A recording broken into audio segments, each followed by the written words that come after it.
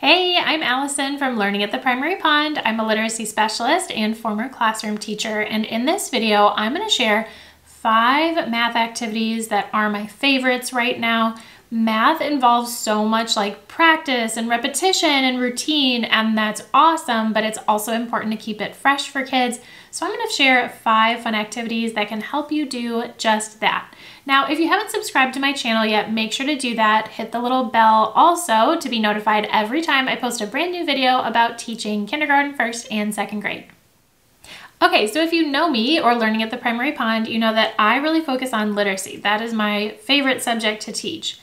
However, I also, before I became a literacy specialist, was a classroom teacher. I really love teaching math, science, social studies. I love it all. So you will see that sometimes I share resources that combine both of those.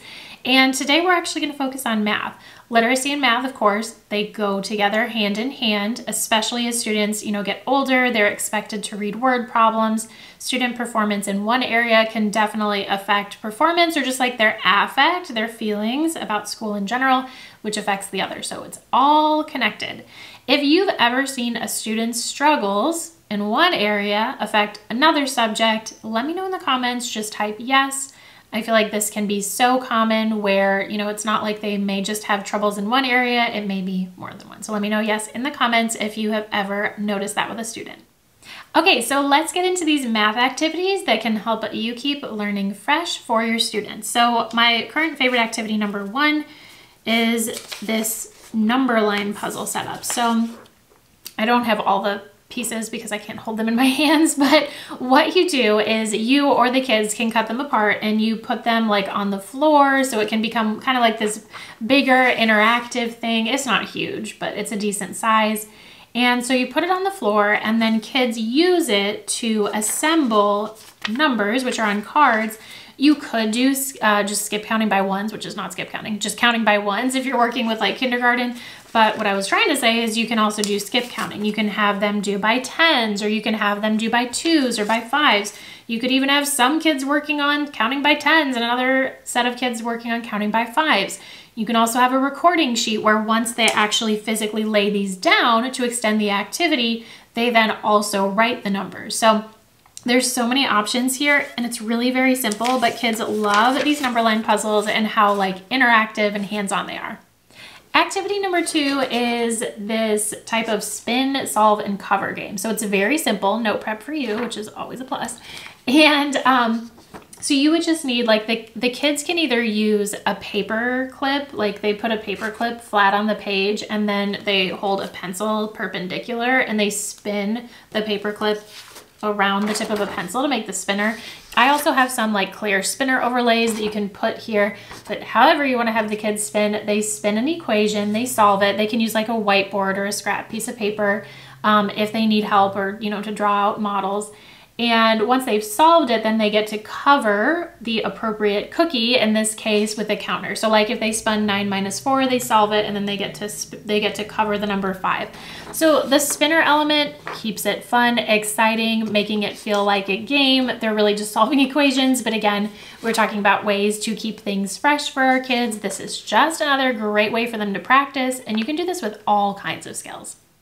Activity number 3 is play-based activities. Now, I love to have the kids play like restaurant, or you could do literally anything like a cafe, a bakery, and then if you give them a list of items with prices like we have here, they can, you can make it open-ended where they are like writing their order down and somebody else has to add it up and tell them how much money it is, and they pay with like pretend money. So you can make it really interactive like that. You can also do something where you have like word problems for older kids. I think this is from our 2nd grade math library. And, they're actually answering questions about this. If you do something like this, it is still fun to give them a little bit of time to play and, act out whatever sort of scenario you have for them. But math can absolutely involve play. I love to involve play whenever I can.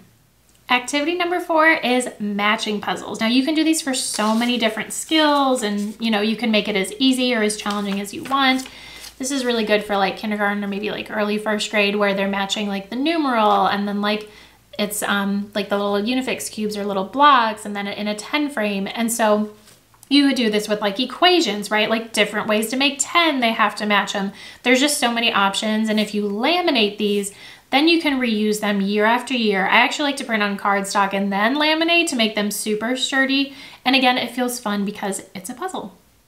Okay, my last favorite that I want to share with you is really just kind of like a general category of type of activities. I do have one specific example to show you for Valentine's Day. But again, this is just an example. So it's like we've got equations, simple equations that they're working on, and then they're matching them to these, you know, the sum or whatever it is on these little heart cards. So it's very simple, right? We literally just took like Valentine's Day clip art and they're practicing equations and then they're matching them, and you can also have them write on a recording sheet once they've solved the equations, but it kind of has this like hands-on element. And again, math requires so much practice and repetition. Whenever you can incorporate something holiday or seasonal, you could literally make, or if you're a member of our math library, use the same activity, but put like a different holiday or seasonal spin on it, and it becomes new and fresh for the kids. So I really enjoyed sharing these 5 activities with you. Everything that you've seen here comes from the Learning at the Primary Pond Math Library. We have it for kindergarten, 1st, and 2nd grade.